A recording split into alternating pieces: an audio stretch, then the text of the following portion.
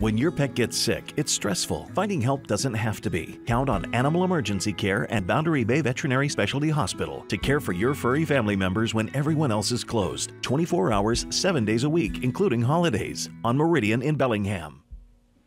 Today's Cafe Critter's a little squirt. That's his name. Meet Squirt. Oh, he lives up to it. He's a cutie.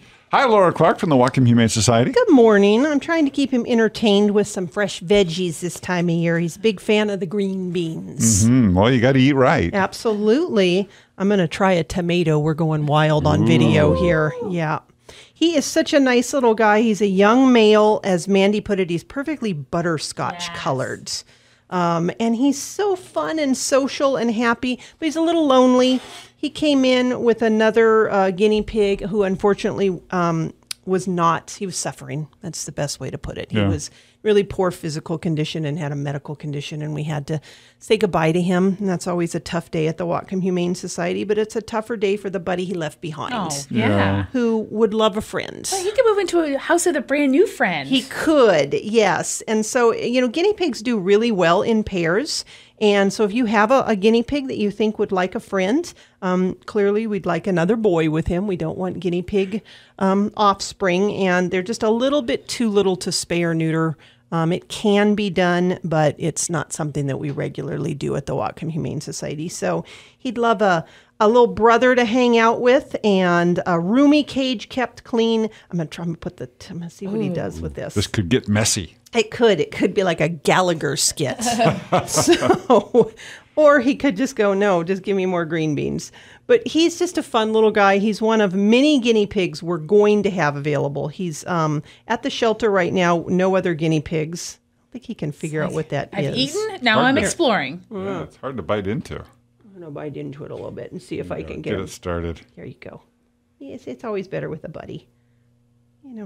Smells good. It's interesting. I'm not sure. Oh, there we go. Oh, tangy. Is this his first tomato? Yeah, I think it is. Wow.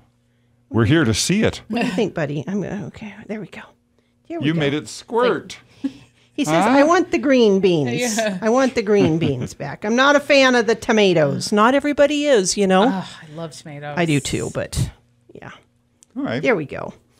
So if you wanted to adopt 2 guinea pigs, is that a possibility? You have others, right? It is. So, yeah, I was saying before we tried the big tomato experiment, I'm going to wrap him up now and hold him.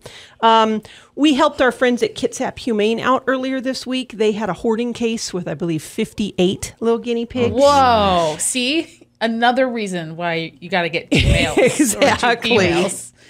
And they've helped us in the past with so many animals that we reached back out to them and said, what can we do to help? So they sent us 14 guinea pigs. Wow. All females. And there's a good possibility there's some pregnant females. Okay. So we're going to have a lot of guinea pigs here soon. Okay. And so if you're looking for 2, we can help you with that. If you're looking for 3, we can help you out with that. But if you're just looking for 1, this little guy is a perfect companion. He is just delightful. He does nibble on the fingers, so no small kid's probably the best for him. All right. His name is Squirt. He's available for adoption now at the Whatcom Humane Society. If he's not exactly what you're looking for, there are many more to choose from and probably more coming. There are, and he makes the fun little guinea pig squeaky noise Weep, here. weep, Weep, weep, weep, weep. Yep. Laura Clark, thank you so much. Have a great week.